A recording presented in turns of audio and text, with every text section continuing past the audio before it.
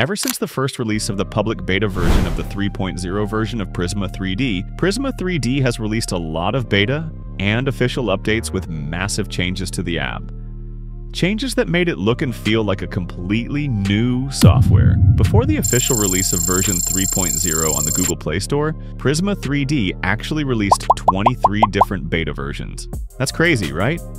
But it's also proof that the development team took their time to refine and test everything. They made sure version 3.0 wasn't rushed.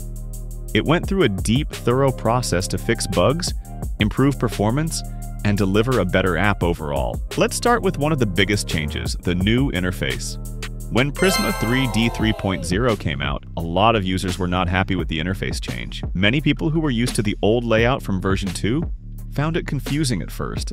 Everything looked different. The icons, the workspace arrangement, even how the tools were organized. Some users said it felt like they were learning a new app from scratch. And honestly, that's understandable. The change was massive. But over time, more users began to adapt, realizing that the new interface was actually cleaner, faster, and more professional.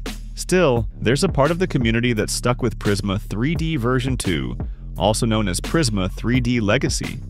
They preferred the old, simpler layout and workflow. So right now, both versions have their fan base, those who love the new 3.0 look, and those who still use version 2 because of familiarity and comfort. The good part is that the 3.0 interface wasn't just about looks.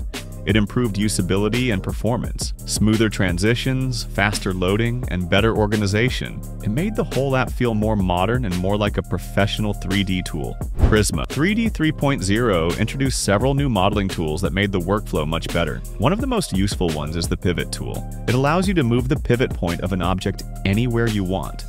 So if you're animating a character's arm or rotating a door, you can set the exact pivot point to control how it moves. That's something the older version didn't handle very well. Another important addition is the detach tool. This tool lets you separate a selected part of a mesh into a new object. For example, if you model a car and want to detach the windows to animate them separately, you can easily do that now. Just select Tap Detach and boom.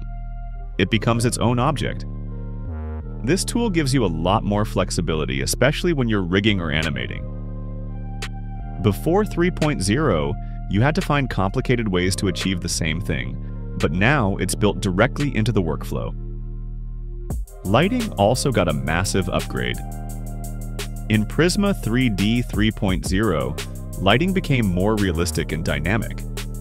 They added sky lighting, which simulates natural sunlight and creates realistic shadows. You can change the direction of the light, the time of day, and the intensity, making it perfect for cinematic scenes. And alongside skylighting came a huge leap in materials. PBR materials, which stands for physically based rendering. This means materials in Prisma3D now react to light the way real materials do. Metals shine, glass reflects, and surfaces can have roughness or smoothness that looks natural. This was one of the biggest visual improvements in Prisma3D 3.0.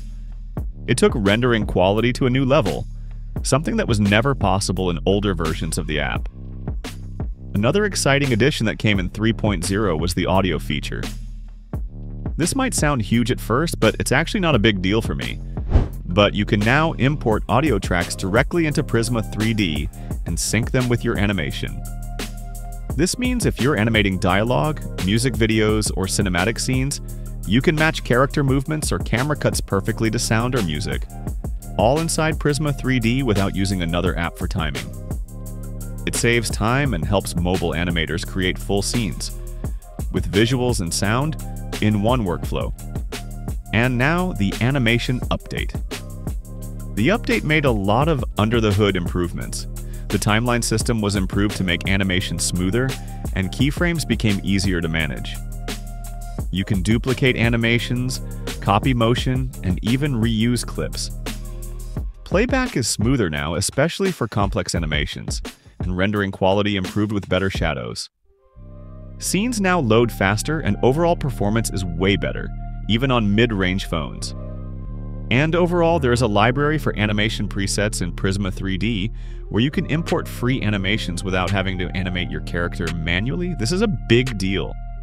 And then a mind-blowing update, the physics systems.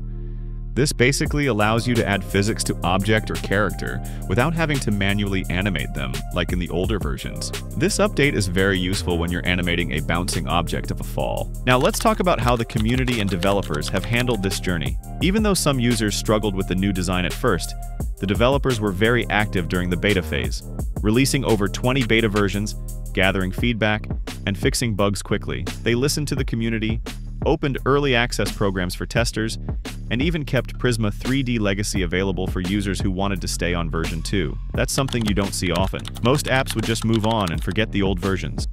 And if there's one thing this app has proven, it's that mobile 3D animation has a real future.